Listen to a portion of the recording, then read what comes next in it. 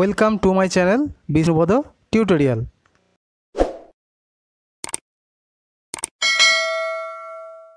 Hello my dear students, আশা করছি সবাই ভালো আছো।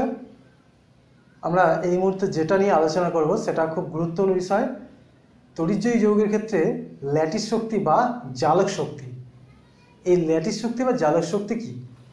এখন দেখো আয়নীয় যৌগ বা তড়িৎজয়ী যৌগ কিভাবে তৈরি হয়।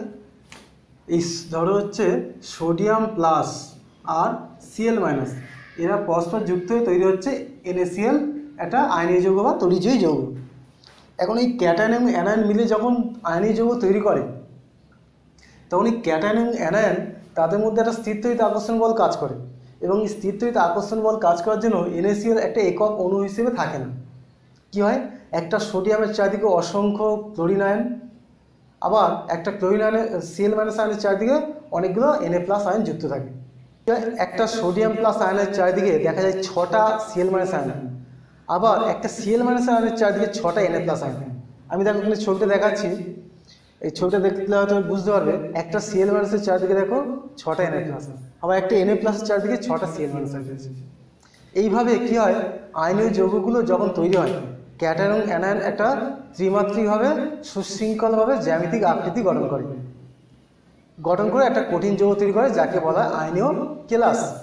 ক্যাটায়ন এবং অ্যানায়ন থেকে যখন এই আয়নীয় কেলাসটা তৈরি হয় তখন সেই যৌগের মধ্যে, অর্থাৎ যে কঠিন আয়নীয় যৌগ তৈরি হলো সেখানে ক্যাটায়ন এবং অ্যানায়নের স্থায়িত্ব অনেক হ্রাস পেয়ে যায়, ফলে কিছু শক্তি মুক্ত হয়, যেটাকে বলা হয় ল্যাটিস শক্তি। কেন এই শক্তি হ্রাস পায়? একটা উদাহরণ দিই, দেখো ধরো তুমি রয়েছে কানাডাতে, তোমার বন্ধু রয়েছে আমেরিকাতে। যখন তোমরা কোনো একটা রিসেপশন পার্টিতে এসছো দিল্লিতে, দুজনেই মিলিত হয়েছে, তাহলে কি হবে, তোমাদের মধ্যে স্মৃতিশক্তি কমবে কিনা? তোমাদের মধ্যে একটা আনন্দ সৃষ্টি হবে, তোমাদের দেখবে একটা আনন্দ অনুভূতি হবে, এবং তোমাদের সেখানে নিজের যে শক্তি বা সেটা কমে যাবে। এই একই রকমভাবে গ্যাসীয় ক্যাটায়ন এবং অ্যানায়ন যখন অসীম দূরত্ব থেকে পরস্পরের সঙ্গে স্থিরতড়িৎ আকর্ষণের সাহায্যে যুক্ত হয়, কাছে আসে, তখন তাদেরও শক্তি কমে যায়, এবং ফলে তারা অধিক স্থিতিশীলতা লাভ করে। যে শক্তিটা মানে স্থিতিশীলতা লাভ করার জন্য, যে অধিক স্থিতিশীলতা লাভ করার জন্য কিছুটা শক্তি রিলিজ করে, মানে বর্জন করে দেয়, সেই যে শক্তিটা বর্জিত হয় সেটাই হচ্ছে ল্যাটিস শক্তি। এই ল্যাটিস শক্তি যত বেশি হবে তত ওই আয়নীয় যৌগটা স্থায়িত্ব কিন্তু তত বেশি হবে।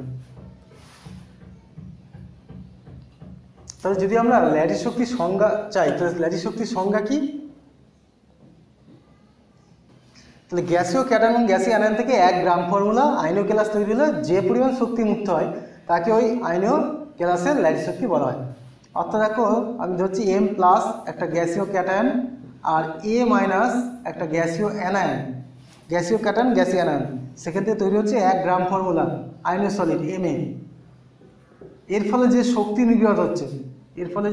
নির্গত হচ্ছে, যেটাকে আমরা ইউ দ্বারা প্রকাশ করি, এটাই হলো ল্যাটিস শক্তি। এটাই হচ্ছে ল্যাটিস শক্তি।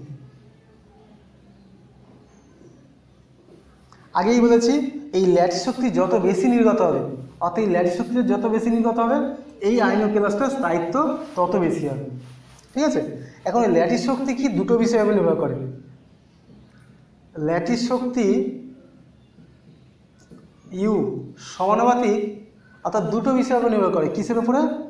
একটা হচ্ছে আয়নীয় চার্জের গুণফল, এবং ক্যাটায়ন ও অ্যানায়নের মধ্যে দূরত্ব।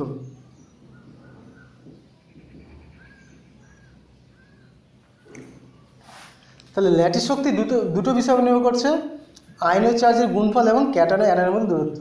অর্থাৎ যে দুটো আয়ন নিয়ে তৈরি হবে, এই যে আয়ন দুটো নিয়ে আয়নীয় যৌগ তৈরি হচ্ছে, এই আয়ন দুটোর চার্জের গুণফল যত বেশি হবে, অর্থাৎ তাদের মধ্যে যত বেশি চার্জ থাকবে তত কিন্তু ল্যাটিস শক্তি বেশি হবে, তত যৌগটা অধিক স্থিতিশীলতা লাভ করবে। এবং দেখো ক্যাটায়ন এবং অ্যানায়নের মধ্যে যদি দূরত্ব বেড়ে যায় তাহলে কিন্তু ল্যাটিসের স্থায়িত্বটা কমে যাবে। অর্থাৎ ক্যাটায়ন এবং অ্যানায়ন যত কাছাকাছি থাকবে তত তাদের মধ্যে শক্তিশালী আকর্ষণ বল কাজ করবে, তত হচ্ছে আয়নীয় যৌগটা শক্তিশালী হবে, স্থায়িত্ব লাভ করবে, এবং তত বেশি ল্যাটিস শক্তি নির্গত হবে। দেখো ল্যাটিস শক্তি আমরা বলেছি দুটো বিষয়ের উপর নির্ভর করে। প্রথম হচ্ছে আয়ন সমূহের আধান। বিপরীত দেখো তড়িৎগ্রস্ত আয়নগুলো পরস্পর যুক্ত হয়ে আয়নীয় যৌগ তৈরি হয়। এই বিপরীত তড়িৎগ্রস্ত আয়নগুলি যদি উচ্চ আধান বিশিষ্ট হয়, অর্থাৎ তাদের যদি আধান বেশি হয়, সেক্ষেত্রে তাদের মধ্যে আকর্ষণ বেশি হবে, ফলে ল্যাটিস শক্তির মান বেড়ে যাবে। অর্থাৎ ল্যাটিস শক্তি আয়নীয় চার্জের গুণফলের উপর নির্ভর করে, তাই না?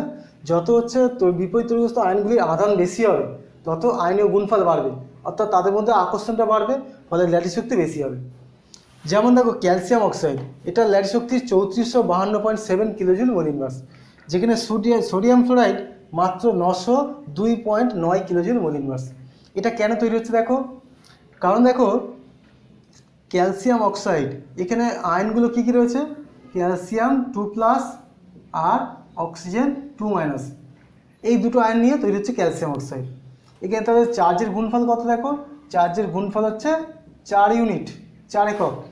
আর যেখানে সোডিয়াম ফ্লোরাইড দেখো এখানে রয়েছে Na+ আর F-, তাহলে এখানে এদের মধ্যে চার্জের গুণফল কত হচ্ছে 1 × 1 সমান 1 × 1 মানে 1 গুণ চার্জের গুণফল। সেই জন্য দেখো প্রায় এর হচ্ছে 4 গুণ হয়েছে, এখানে চার্জের গুণফল 4, এখানে চার্জের গুণফল 1, সুতরাং দেখো এর প্রায় 4 গুণ হয়েছে। এখানে ক্যালসিয়াম অক্সাইডের ল্যাটিস শক্তি সোডিয়াম ফ্লোরাইডের প্রায় 4 গুণ, দেখো এর 4 গুণ প্রায় হয়ে গেছে, বুঝতে পারলে তো? অর্থাৎ আয়নীয় চার্জের গুণফল বেশি হবে, যত আধান বেশি হবে তাদের গুণফল বেশি হবে, তত তাদের ল্যাটিস শক্তিটা বেশি হবে। দেখো 2 নম্বর যে ল্যাটিস শক্তি নির্ভর করে কার উপরে, আয়ন সমূহের আকার বা ব্যাসার্ধের উপর। দেখো দুটো বিপরীত তড়িৎধর্মী আয়নের মধ্যে যে আকর্ষণ বল বা স্থির তড়িৎ আকর্ষণ বল, সেটা কি তাদের দূরত্বের বর্গের ব্যস্তানুপাতিক। অর্থাৎ এখানে দূরত্ব মানে ক্যাটায়ন ও অ্যানায়নের মধ্যে দূরত্ব, ক্যাটায়ন ও অ্যানায়নের মধ্যে দূরত্ব, অ্যানায়নের মধ্যে দূরত্ব। সুতরাং দেখো ক্যাটায়ন এবং অ্যানায়নের মধ্যে যত দূরত্ব বাড়বে, তত কিন্তু স্থির তড়িৎ আকর্ষণ বল কমবে, এবং ততই কিন্তু ল্যাটিস শক্তি কমবে। কারণ স্থির তড়িৎ আকর্ষণ বল যত কমবে, ল্যাটিস শক্তিও কমে যাবে, তাই না? সুতরাং যদি দূরত্বটা বাড়ে, অর্থাৎ ক্যাটায়ন অ্যানায়ন যদি আকারে বড় হয়ে যায়, তাদের মধ্যে কিন্তু দূরত্ব বেড়ে যাবে, ফলে তড়িৎ আকর্ষণ বল কমবে, ল্যাটিস শক্তিও কমে যাবে। আবার যদি আয়ন সমূহের আকার ছোট হয়ে যায়, তাহলে ছোট হয়ে গেলে কী হবে, যদি আয়ন সমূহের আকার ছোট হয়, তাহলে তাদের মধ্যে দূরত্ব কমবে, ফলে ল্যাটিস শক্তি কিন্তু বেশি হবে। তাহলে সুতরাং দেখতে হবে ক্যাটায়ন বা অ্যানায়ন যখন তৈরি হচ্ছে, খেয়াল করতে হবে কাদের দূরত্ব বাড়ছে, মানে কারা বড় আর কারা ছোট। যে আয়নসমূহ যদি আকারে ছোট হয়, তাদের মধ্যে দূরত্ব কমবে, তাদের মধ্যে আকর্ষণ বেশি হবে, ল্যাটিস শক্তি বেশি হবে। যদি দূরত্বটা বেড়ে যায়, কিন্তু সেক্ষেত্রে ল্যাটিস শক্তি কমে যাবে। এবার দেখো আমরা উদাহরণ দেখাই। এখানে দেখো KF আর KI, KF এর দেখো কত দেওয়া আছে, ল্যাটিস শক্তি 802.6, আর KI এর ল্যাটিস শক্তি দেখো 635.4। সুতরাং এখানে কার ল্যাটিস শক্তি বেশি, KF। তাহলে KF এর ল্যাটিস শক্তি বেশি, কেন কম হচ্ছে, কারণ দেখো KF এর মধ্যে কি আছে, KF এর মধ্যে দেখো K+ আর F-, আর KI এর মধ্যে রয়েছে K+ আর I-। তাহলে এখানে দেখো F- আর I-, এই দুটোর মধ্যে কি F- এর আকার অনেক ছোটো, কারণ F- এর আকার যদি এটা হয়, তাহলে এটা যদি F- হয়, I- এর আকার এতটা বড় হয়ে যাবে। সুতরাং এখানে K+ আর F- এর মধ্যে আকার ছোট হওয়ার জন্য এখানে আকর্ষণ বল বেশি হবে, ল্যাটিস শক্তি বেশি।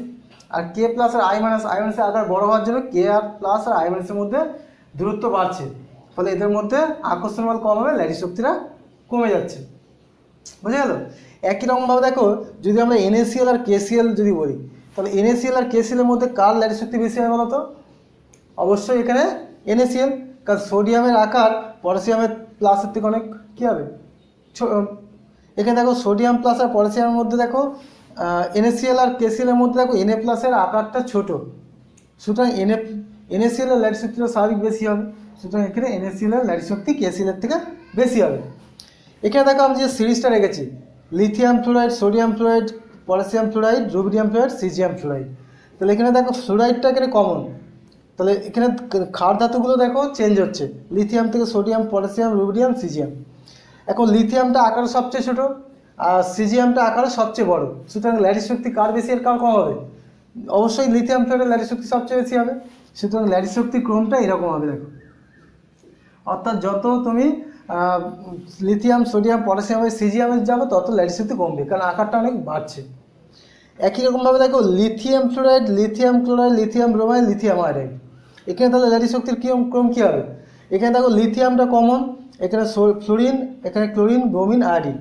তাহলে ফ্লোরিন, ক্লোরিন, ব্রোমিন, আয়োডিনে গেলে কী হবে? আকারটা বাড়ছে, কারণ ফ্লোরিনের থেকে ক্লোরিনের আকার বড়, তার থেকে ব্রোমিনের বড়, তার থেকে আয়োডিনের বড়। সুতরাং যদি আমি লিথিয়াম ফ্লোরাইড থেকে লিথিয়াম আয়োডাইডে যাই তাহলে আকারটা বৃদ্ধি পাবে, আর আকার বৃদ্ধি পেলে আকর্ষণ বল কমবে, ল্যাটিস শক্তি কমে যাবে। সুতরাং এখানেও ল্যাটিস শক্তির ক্রমটা এইরকম হবে, অর্থাৎ লিথিয়াম ফ্লোরাইড তার থেকে কম লিথিয়াম ক্লোরাইড, তার থেকে কম লিথিয়াম ব্রোমাইড, তার থেকে কম লিথিয়াম আয়োডাইড। সুতরাং এইভাবে ল্যাটিস শক্তি। আশা করছি ল্যাটিস শক্তি কার উপর নির্ভর করে নিশ্চয়ই বুঝতে পারলে। তবে দেখো আমরা ল্যাটিস শক্তি দেখলাম যে কী কী বিষয়ের উপর নির্ভর করে। এবারে প্রশ্নটা হলো ল্যাটিস শক্তির মান কীভাবে নির্ণয় করব।